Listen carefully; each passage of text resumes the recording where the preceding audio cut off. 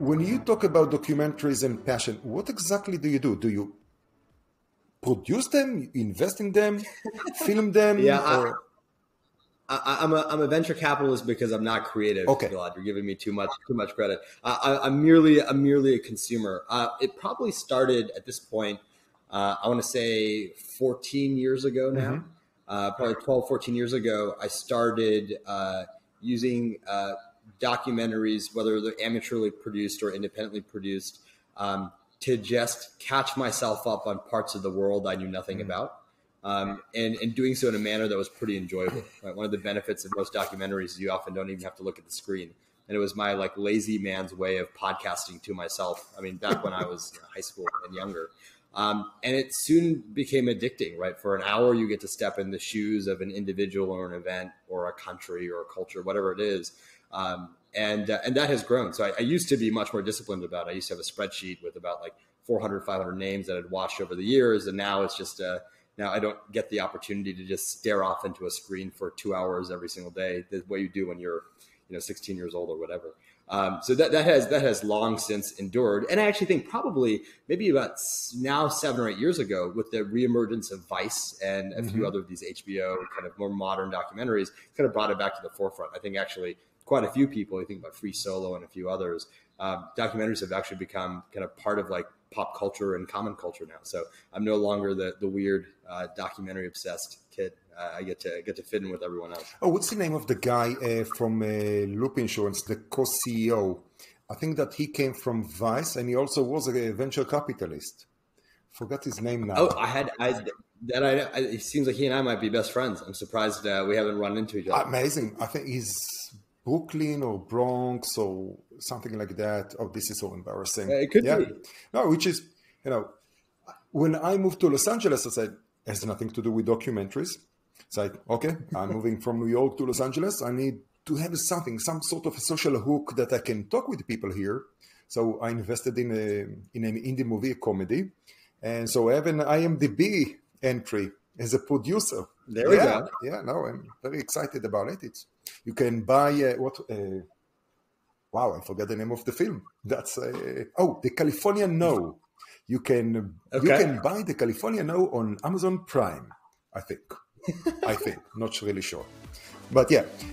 So let's talk about insurance and funds, and what do you think?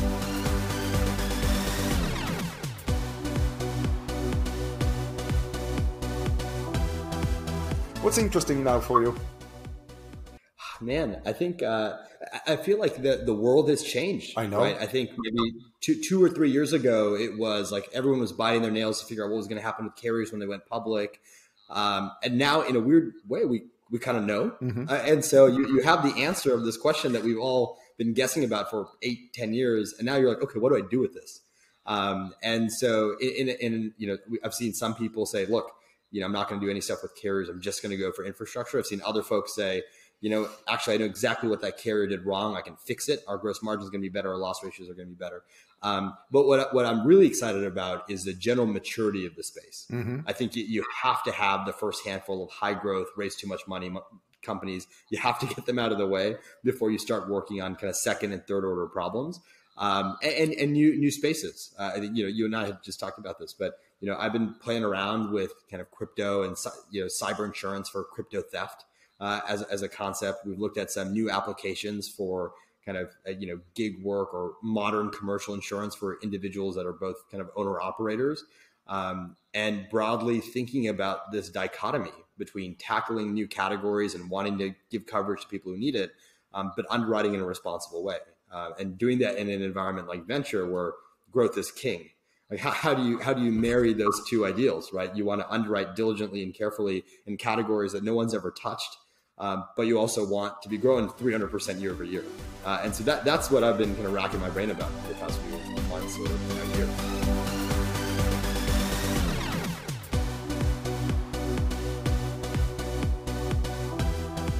Yeah, so maybe I'll start from the kind of nexus, right? Which is, what's been guiding our philosophy in insurance now for the 9 years we've been around. I think the initial and the fundamental thought is that in financial services you can tackle one of two or both problems. The first is the distribution of that financial problem, and the second is the product itself. And I think we've largely found in categories where the only thing that's being disrupted is the distribution, it ends up being a rather capital intensive and brand oriented customer journey. And those, for the most part, are less interesting to us. Not entirely uninteresting, but less interesting, just because I think neither our insurance nerd brains or our technology brains end up being used in those journeys. There are phenomenal brand investors and individual kind of consumer retail investors who've done a great job picking the financial services brands, whether it's in fintech or insurtech, that have done kind of phenomenally well. Because of our orientation to technology as opposed to kind of brand as we think about investing, we've specifically looked at opportunities where kind of tech and data are the reason you succeed. And that can either be because tech and data enables you to identify customers that other people aren't able to identify, or serve them in some ways that other people can't, or in insurance specifically, you're able to underwrite and service them better. So because of that, the initial wave of insurtech carriers, we'll call it, the Oscars and whomever, they tended to not be a fit with our thesis. And so we specifically focused on like true infrastructure, kind of SaaS that was selling to carriers. And that universe is infinitely hard, right? You have policy administration systems and claims management systems. We were early investors in Snapsheet. That was one of the few plays that we saw, and kind of that's grown to scale. Over time, though, what's been pretty amazing as alternative data sources have not just emerged, but the ability to harness them and underwrite them has come to pass. We've been actually able to make some carrier investments. And I say carrier, loosely speaking, I mean MGAs and MGUs. And we've been able to do that in Mulberry, which is doing warranty insurance at the point of sale, and kin insurance, which kind of you mentioned before, and they're able to underwrite, hard to underwrite customers using satellite data instead of zip codes, and places where technology are the reason you end up winning in the long term. I think as we look to the future about kind of areas of insurance, and I think you kind of mentioned this, is, for us, we continue to think about kind of categories that can be cracked with science as opposed to categories that just have seeming product market fit. I think the beauty of insurance, one of the interesting things, much like lending, is that giving away money has infinite product market fit, right? Giving people insurance for things they're scared about has infinite product market fit. The question is whether you can be right in the long run. And so there are a bunch of emerging categories that are maybe derivatives of existing categories. But for us, as we're ticking through and seeing which ones of them we're excited about, we think about technology being a differentiating point. And that's actually how we landed on health. I think health is one of those like boogeymen in the world of insurtech VCs. There's not enough conversation that goes around health tech. And part of that is because of large carriers being kind of monoliths, and there being monopolies and things like that. But the reality is, when we've looked at it, we've kind of picked apart health insurance much the same way we would have done P&C and others. And we've broke it down in the life cycle. And we've actually noticed that because of the volume of data, there's actually like math is the answer, right? So whether it's Precision GX kind of using their own home-built correlation model to figure out whether or not a certain medical bill being submitted to a health insurance carrier has been improperly billed, or something like Amino, which is on helping self-administered health plans inside of large organizations actually use technology to service end consumers, helping them discover, schedule, book, and then pay, all in one kind of unified app. So that continues to be the lens that we look at the world in. And I'll pause there, but I'm glad you mentioned health, because it is something that we're quite excited about. It is very interesting, and I bring that up because it cries, hey, look at me. We've been neglecting, and it's funny enough that you brought Oscar as like the first example there, because they've done a lot of fundraising and been relatively successful in terms of where they are today. And we always hear complaining, and that's something that I see also if it's Insurtech Connect and others, that all the love goes to P&C. Then you have from time to time a little bit of life, and even within life, not all the products get attention. For now, it's really limited to term. There are a few that I would say, one that I can think about that is going to conquer the whole life and universal life from a digital touch point. And then there is, annuities, long-term care, disability, etc., that is almost ignored completely. Usually they say, oh, it's too complex, you need to explain, it's very hard. But no, it's the distribution. It's the selling part of annuity. You need to explain that financial vehicle. What does it mean to the customer? And you cannot go like, so basically, are you afraid for your life? Do you care about your relatives? Let me fear you about your death. So please buy this product. Now, with health, there is so much to do. I remember when I moved to the US, actually, even now, so many years later, I'm still not sure how to work with my physician or different caregivers or healthcare providers. And it's still not sure you're in the network, outside of the network. Then you actually care about it and try to figure out how it operates. The relationship between the insurance, the physicians, the hospitals, it's such a mess, which of course means for us, amazing opportunities. You're totally right. One of the best analogies or like arguments I've heard is that healthcare is a retail experience that tries desperately hard not to be retail. Right? There's an emotional, you don't want to view your physician as a merchant, but they are. Right? They provide a good or service that you pay for, except in the modern ecosystem, you often are an involuntary customer, paying a hospital through a third party, discounted by a fourth party that you're getting from a fifth party, which is your employer. It's the most convoluted mess. And it has left so many people uninsured, right? Like as much as we kind of, hyper analyze insurance, like, insurance is a social good, right? It enables you to live your life in a day-to-day way that like few other financial products actually enable you to do. And health has got to be the biggest dissonance between like need and coverage. Certainly with high deductible health plans and a handful of other things. The challenge though, which you actually really well articulated, is with, PNC life is easier, right? It's government mandated for your, car, or insurance mandated for your, or your mortgage, or requires it, whatnot. And there's effectively one stakeholder. There's like you, the insurance company, and your house. And as a result, finding tools and solutions that work in that environment are easier because there's fewer dependencies. With health, if you're trying to find a solution for an end consumer to be able to get care, you have to find a solution that works for the employer, the carrier, the provider, the payment method. There's so many people and so many pieces to crack. And I think that's why the first group of people were like, we're just going to build all of it.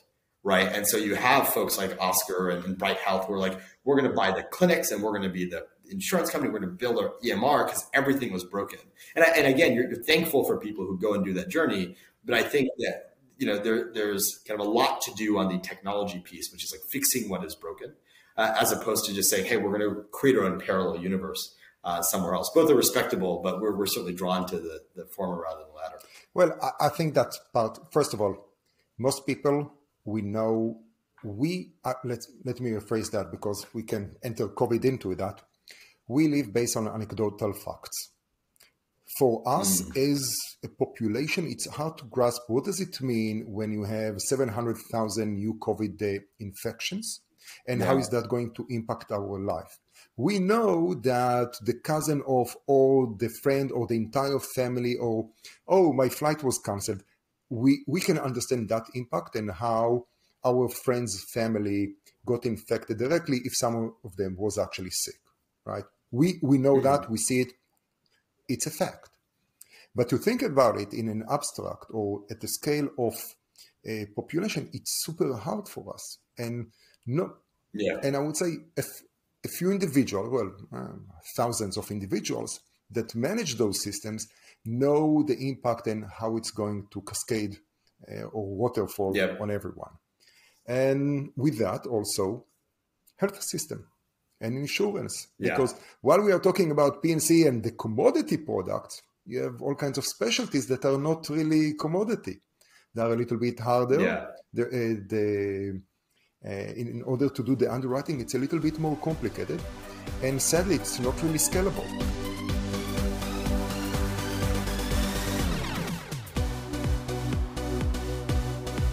Vivek, can you give us a little bit of background about yourself and about Commerce Fund, Commerce Ventures? Yeah, happy to Commerce Ventures. Yeah, happy to do it. Yeah, we are. First of all, thank you for having me. My pleasure. I love the show. So excited to be a part of it. But yeah, happy to share. I mean, we're kind of quick and easy. We're a 9-year-old venture capital fund. We managed about $260 million across 4 funds, investing in the places that we're obsessed with.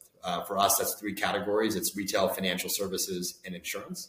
And our thought process is people operate their lives pretending that each of these 3 things are a siloed category of life.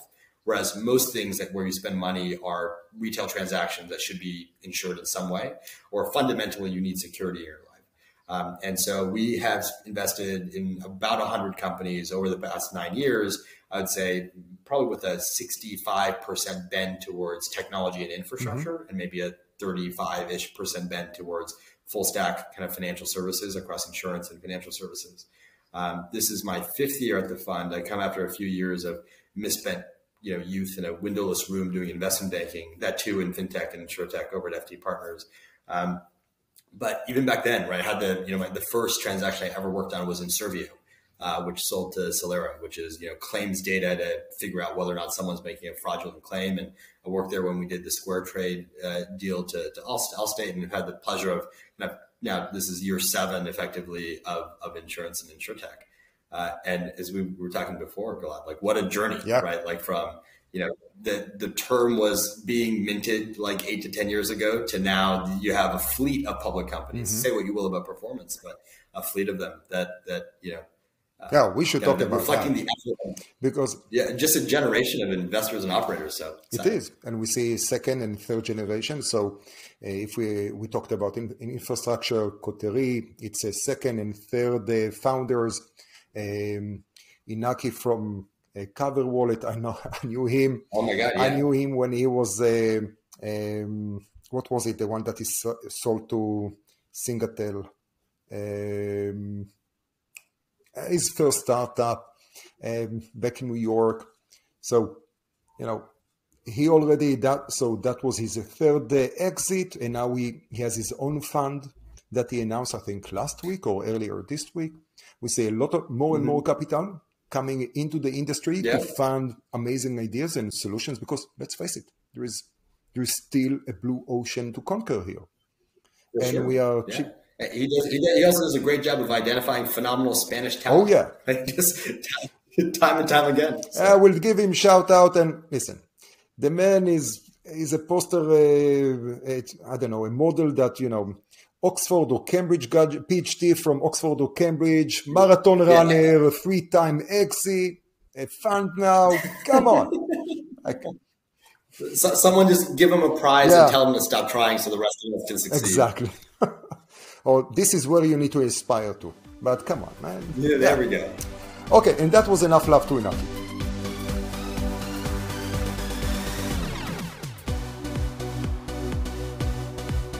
Yeah, I think one of the things that we've been, I think you and I were kind of going back and forth on, right, is in the context of like where we've been spending time. How do you think about the emergence of new lines, right?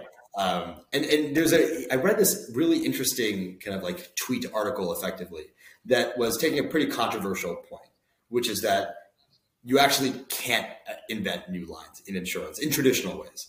And the argument is that like in a world where you don't have actuarial tables, right? You basically, you can't do it in a responsible way. If you don't have an actuarial table, you basically have to be able to raise enough money to eat losses for long enough for you to figure out like what exists and what doesn't. In that context, like, gosh, being a seed investor in this venture market where you're taking, you're doing 50 pre on a pre-seed, it's really hard. And so that's kind of the new challenge, right? It's like, do you believe that cyber will be widely available? Do you believe that parametric will be widely available for things that aren't catastrophe? And of course, like, how much are those things worth? So like, those are all the things that we're kind of racking our brains about. To that, micro-insurance, what does it mean? How does it affect? Well, at a certain point, it's much easier because you see the turnaround faster.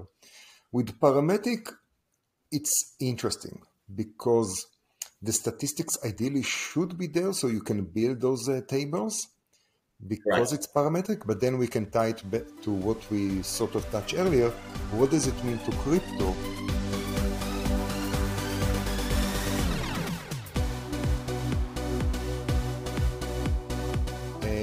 definition of decentralized insurance. And let's completely differentiate between decentralized insurance and an insurance policy for crypto, because what does it mean? So far, I've seen a few of them. I was talking to Mika Cooper, who's been running his backend on blockchain for several years now for efficiency and standardizing the backend of his operation, standardizing data. But that's not what we are talking about when we are dealing with crypto. Where are we now with that? Is it about the transactions? Is that cyber? Where? I think you draw a really good delineation, right? There's like blockchain insurance, right? So think about title, right? Using the blockchain to create an indelible record of insurance and coverage and all of that. And then there's insurance for crypto assets. And I think insurance for crypto assets is effectively cyber insurance, right? My understanding, my limited understanding is that predominantly the number one loss driver is theft. So digital maneuverability and theft. And from talking to a handful of companies in that space, if you ask you ask them like what their underwriting criteria is, it's actually more of they hire a team of cybersecurity specialists to do a full scale analysis of your enterprise and say, hey, your employees handle their devices irresponsibly. They connect to the internet through kind of risky Wi-Fi channels. They're likely to be hacked. There's exposure here. Do these things and we can lower your premium. I think blockchain on the insurance is a different categorically disruptive thing, right? Particularly in the context of like subrogation and settling claims between multiple parties. Like that is a different beast. And I think because it requires multi-party buy-in and insurance is insurance will take forever. I'm far less excited about that in the next 3 to 5 years. I think one of the hardest things about insurance is that nobody wants it. Right? Crypto is so amazing because it's the first time in a category people are begging for it. Even cyber insurance, which like you and I and others have known is important. Talk to your average SMB owner. They go, well, I know I don't want to get hacked. I have no idea how much I have to spend. Talk to anyone that owns crypto institutionally, and they're saying, who can I give this risk to? And so I think it's one of the most unique moments in insurance history where you have a product that people are craving. Now the question is, before we give it to them, can we actually be responsible and do we know what we're giving them? I think that's the more interesting kind of leaf to turn over. It's a great question because, broke it down and hopefully we can clarify it a little bit more, the difference between the infrastructure, the different insurance program, and the fact that in terms of timing, it's great. There is so much buzz about crypto and more about, it's super hard to sell insurance, as you just said, to SMBs. Now, how do you sell them cyber insurance that is focusing on their crypto assets or their wallet? Because as an individual, you may have it in Coinbase, Binance, wherever that may be. Is that your personal? Is that the business? Who is actually dealing, right? Who has that electronic wallet? Is that your personal or is that the business? Are you receiving coins or tokens? So that will be that type of insurance. Then, of course, when we look at the exchanges, that I'm sure there is all kinds of different regulations out there, is that going to be sort of an SIPC, speaks, or a FIDC? Most likely I'm misspelling those the letters here. And if there is, are we going to cover you with $50,000 based on if something happens to the exchange to save that account? What is the solution that is going to be there? Which is very interesting because it's going to be very heavy on the regulators, more or less, to set it up. And beside that, it's like, what else? If we are taking the next step for DINs or decentralized insurance, is that a new peer-to-peer solution? I don't know. I'm like more or less trying to segment it and trying to figure out who is going to pick it and what's the next insurance, amazing startup, crypto startup. That's the question. I think the magic is that the good news is the one thing that every other category of financial services have, which is product market fit. Finally, insurance has with crypto. So that's awesome. I think that the next step, though, is the way I think about, particularly in the commercial application, what you just mentioned, is that there's stages, right? There's places where, for sure, individual crypto ownership, unclear I don't believe the individuals tend to have enough crypto that they're thinking about insurance. A small portion do, and they'll get custom policies made by Chubb and others to help them. I think at the top of the line, you have folks like Fidelity, who will be storing crypto, and they're going to have to say, gosh, we just have way too much exposure. We're going to need policy. And I think there will be some category of company that solves that, and that specifically. Almost, if you remember, even, and there'll be derivatives, right? So there'll be the insurance company. And if you remember Science, which Guidewire acquired, which is helping people understand their cyber exposure, there will be people who say, gosh, asset manager Y, you don't even know how many of your wealth advisors have parked their customers' assets into crypto. That's all being brokered by either your accounts or you have some exposure you're going to need. So there's going to be an information and data layer helping folks figure out kind of where their exposure is, and then there'll be insurance to help solve that. The question you asked, which is really interesting, is right in the middle. Those SMBs and SMEs who have like personal and business crypto. And this is, now we're talking 20, 30 years in the future, right? There's a version of the world where, crypto is being used not as an investment asset, but actually as kind of commodity tokens for, me buying a sandwich at the grocery store. That is going to be really interesting because the theft percent, or the thievability, that's probably not a word, but the ability to steal from those places will be quite high. And so the risk will be quite meaningful. And there's going to have to be an interesting way of convincing these business owners to actually insure. That I think would be a huge winner in the category, but we're probably 20 years away from product market fit there, I think. Whereas in the top and the bottom of the market, maybe. We're going to see other things much faster. Really depends on metaverse and all the other virtual or digital assets. Right. It doesn't matter NFTs, or most likely it may run on that blockchain if it's on ETH or others, because it will be a question, how do I make sure that I'm the owner? And maybe if you see all kinds of digital assets going on the metaverse, how do you make it's going to be owned by a business? How do you keep that from being stolen? And if someone is going to shout, hey, it's on the blockchain, we know do we know it? It's like, it's supposed to be. Because I'm sure that there is like an NSA or someone who already figure out all the addresses of all the wallets and all the know your customer. Everything is mapped while it's supposed to be anonymous. But, if someone really wants, they will figure it out. They will figure it out. That's another interesting application, right? Which is, again, delineating, just for folks who are listening and desperately trying to follow you and my like crazy rant here, right? There's the insurance of the crypto asset, and totally separately, there is the leverage of blockchain technology to make insurance as an industry more efficient. The latter, which is kind of using blockchain technology, I think there's two places that I think of as really interesting applications to just like talk through and show how much power it can have. I was talking to a friend of mine who's the head of engineering at kind of a machine learning startup, and he was saying, blockchain doesn't make sense to me. Anything blockchain can do, a great database could do. And at the moment I was like, that's an interesting point. And then until you start thinking about Web3, which is the ownership and the centralization of the data. And I look at two places where the centralization of data valuable to insurance has kind of like ruined lives. One in a more annoyance way and one in a real way. Let's take annoyance first. Let's look at title plan data. You want to close your home and you just want to know who owned the house before you. You're in that person's home, buying the home from them, and you need the title company to tell you that the person selling you the home is actually the owner of the home, right? And they guard that data closely, and they charge people massive amounts of money for it to gain access. It adds 10 days to your process and costs you $3,000. Imagine, it is not necessarily that they couldn't just move onto a database. It's that you don't trust the title company to not be milking you for money instead of just giving you the answer. And a decentralized database where you can see the property ownership of homes over time would give you that.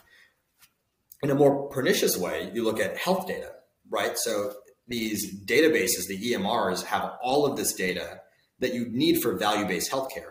You move from California or you move from New York to LA, you have your medical records there. Right now, you have a physician that's got to call Epic because he's on Cerner. There's 3 weeks of data delays. They're charging people. And even though there's been a federal law that says that all of the EMRs have to make their data publicly available, they are intentionally, if I did a query on Gilad, I would get 400 pages, intentionally complicated. The PDFs will be faxed sideways just so I can't actually understand it.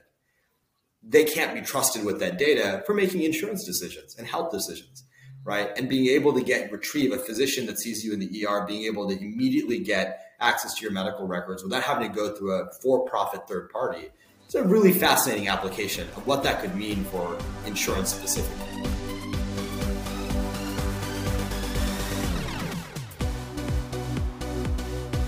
You opened the door to so many different things, and I really wanted to jump back to performance and how the different exits that we've seen in the P&C side impact the life of funds and how they invest. But let's close the health part, and especially because it's infrastructure. Sure. You mentioned Epic, which sometimes I feel like they are trying to keep their monopoly or hegemon. How do you? Hegemony, Thank you. I think. There we go. Yeah, I think I was thinking about the hegemon from a. Wow, I need to cut this stuff out. Ender's Game. So his brother was the hegemon, and all that line of them. Oh, well, it's a hegemon. It's a hegemon. Great reference. Great reference. I haven't heard about Ender's Game in quite some time. Phenomenal book. Oh, listen, yes, if you love, I would say that Ender's Shadow series is a little bit better. Loved it. The one that follows Bean, incredible. Yeah, incredible. Yeah. I think what you're getting at is like in a world where these guys have all the data and they have monopolistic control. Like, what do you do? Like, what is the pathway to releasing that data? Enabling carriers to be able to underwrite on that data. I think there's two ways. The first is the blow it up way. And there's like the actual, like, let's play within the rules. When I think about people playing within the rules, the company that I've heard great things about, and I have a ton of respect for the team, is Health Gorilla. And there's others. There's Particle Health, there's Pluto Health. There's people who are basically creating data piping. They say, look, we will take that 400 pages that Epic sends us. We'll use OCR and our own intelligence to be able to curate that and extract just the data that you want. And we'll put it in a lockbox and you can access it whenever you want. So if you've gotten a COVID test, I think in the state of California, but certainly in San Francisco, there's an organization here called City Health. I'll go get a COVID test and Health Gorilla will deliver my lab results even before they do. They're able to pipe me the data instantaneously. It's a really awesome experience. Well, the reason I brought it up, it's more about the decentralization. It was a continuation of decentralizing the information and the data and making just a continuation of your example of title. What does it mean and how it impacts our life, especially when it comes to health, right? Yeah. That was the point. Yeah. There we go. Yeah, I think that it's a much harder thing, right? Because I think the notion of decentralization is you have to go and get pretty much every hospital on board. This is the kind of blow it up option. You have to get every single stakeholder on board to be able to share that information directly. And good luck, right? Like you have different formats and different, like the sprawl is quite large, but that's what that looks like. I think that's what that looks like, where you go to individual provider organizations and have that share data into effectively a consortium. And individual owners, meaning you and I, owners of our own data, have full read-write authority. We can pull down that data, we can share it. New physicians can alter that data and then reshare it back, and that's logged on some type of kind of, again, indelible chain. It's a beautiful idea. It's hard to imagine that happening in short. Okay, so for the people who are still listening to this, or watching that. So let me clarify a couple of things. First of all, we were not ranting about anything. On the contrary, we were pointing at different opportunities. That's one. Now let's jump and talk back about P&C.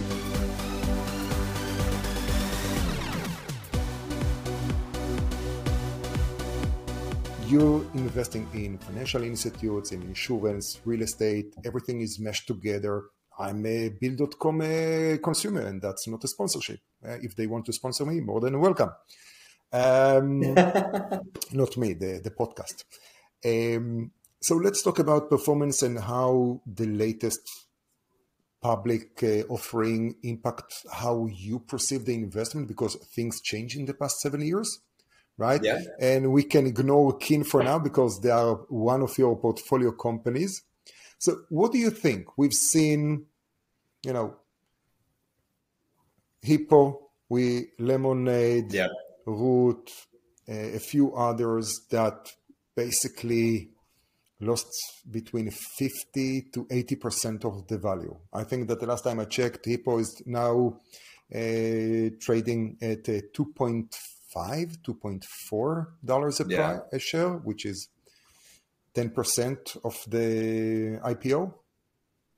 No. The IPO at $10 and $10. $10, yeah. Root was at 25. It's a really interesting, again, we're kind of all grappling with what this means. I think I look at it and it seems to rhyme, if you will, with the first generation of fintech IPOs, lending IPOs, On Deck, Lending Club. And these are effectively distribution-oriented businesses that didn't focus either on unit economics or defaults in lending. Same thing here as being unit economics and loss ratios. And I think what we found is public markets are willing to forgive if your growth continues to be astronomical and your losses tend to be moderate.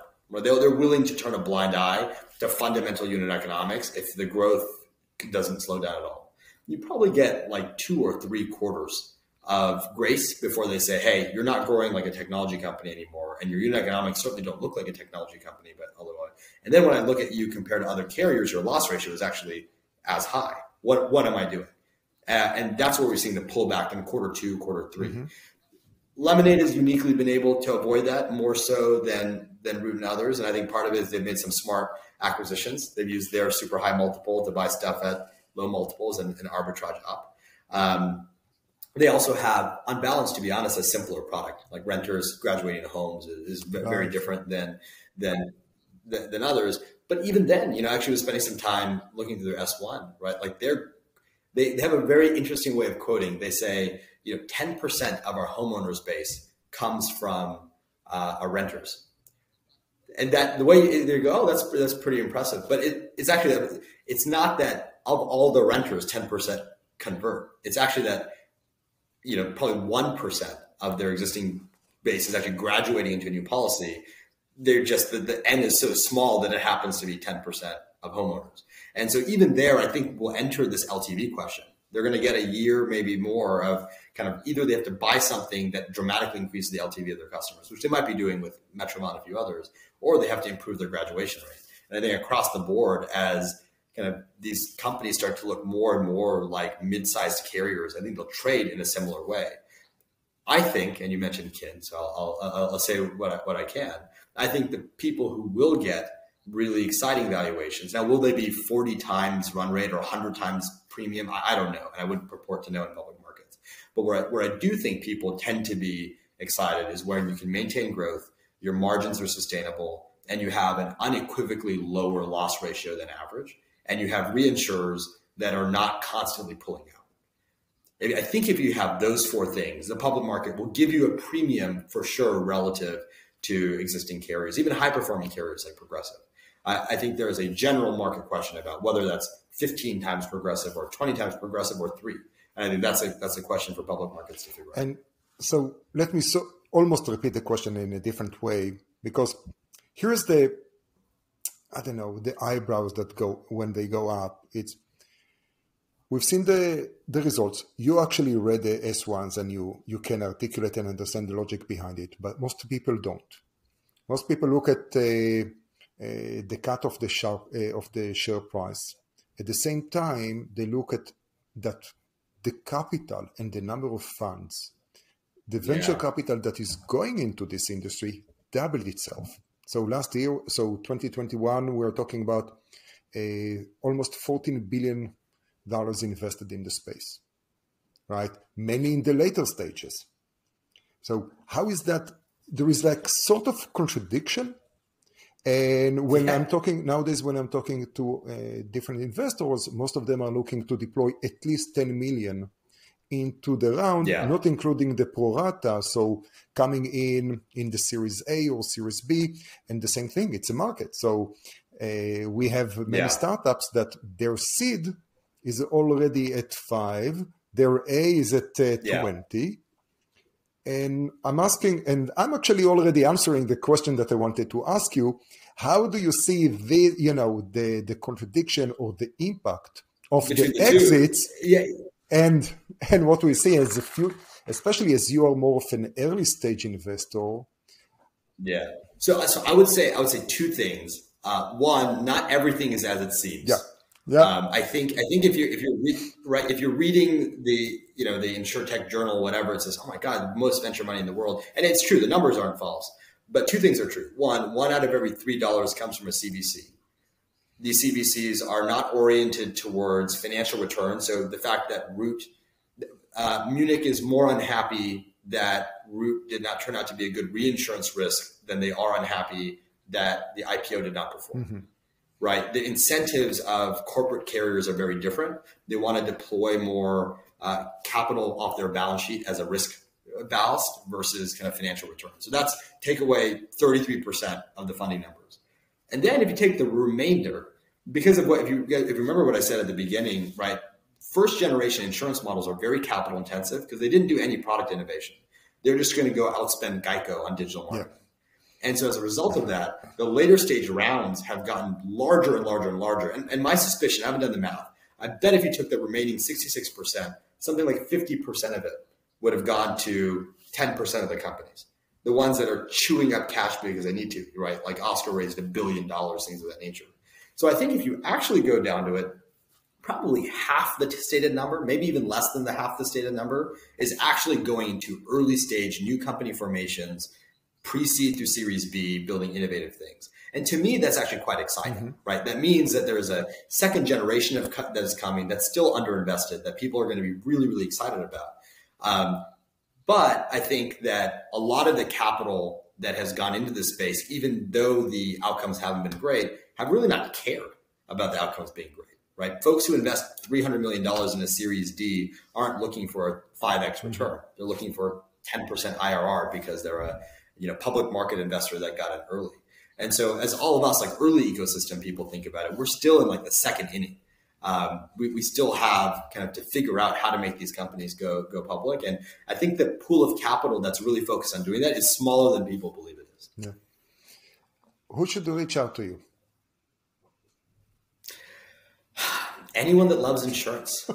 So founders, operators, other investors, people who, I think the folks I enjoy working with are folks who are optimistic about the role of insurance in people's lives, but pessimistic about the path to get there.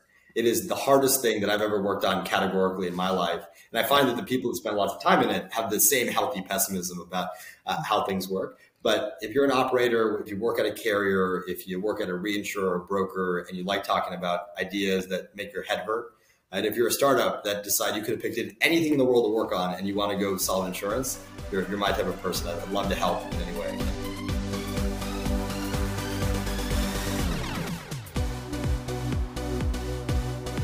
Okay, let me ask you the last question that I'm asking everyone. Can you please give us a recommendation, a life hack, something that you picked up in the past 2 years, or basically since COVID? A life recommendation or a more tangible recommendation? Whatever that may be. It can be a book, it can be a film, or a life hack of how to manage the kids, whatever works. There we go. I would say so that true to form, I will encourage folks to watch a documentary. There's a documentary on Netflix called 14 Peaks, and it's the story of a Nepalese alpinist, so someone who climbs mountains, who is the first person to climb all 14 peaks that are over 8,000 meters.